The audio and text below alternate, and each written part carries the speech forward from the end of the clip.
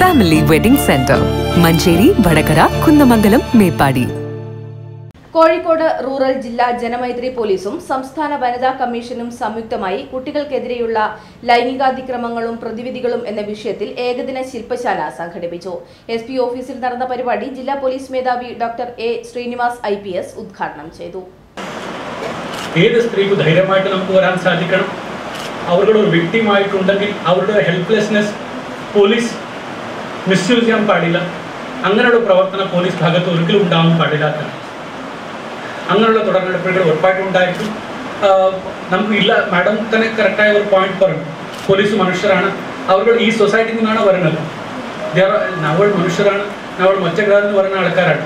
So ഒരു സാമാന്യ മനുഷ്യർക്ക് ഉണ്ടാവുന്ന എല്ലാ സ്വഭാവദോഷങ്ങൾ പോലീസിലുണ്ടാകും. പക്ഷെ നമുക്കത് ഇല്ലാതാക്കണം. അതാണ് നമ്മുടെ ശ്രമം. ആ ഒരു മെസ്സേജ് എല്ലാവർക്കും പോകും. ആ ഭാഗത്തുള്ള നടപടികൾ ഉറപ്പായിട്ടും ഉണ്ടായിരിക്കേണ്ടതായിട്ടും അതൊരു ഭാഗമായിട്ടാണ് നമ്മൾ ഇന്നലെ ചെയ്ത കാര്യം. വനിതാ കമ്മീഷൻ അംഗം അഡ്വക്കേറ്റ് MS താര അധ്യക്ഷത വഹിച്ച ചടങ്ങിൽ Janamaithri additional nodal officer Sathyan ASI സ്വാഗതവും Janamaithri beat officer Sajith PT നന്ദിയും പറഞ്ഞു.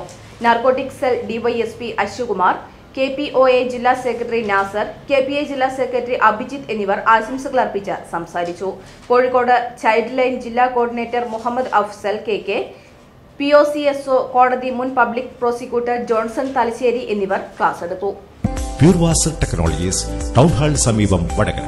ഫോൺ 7510310233 95623 10233.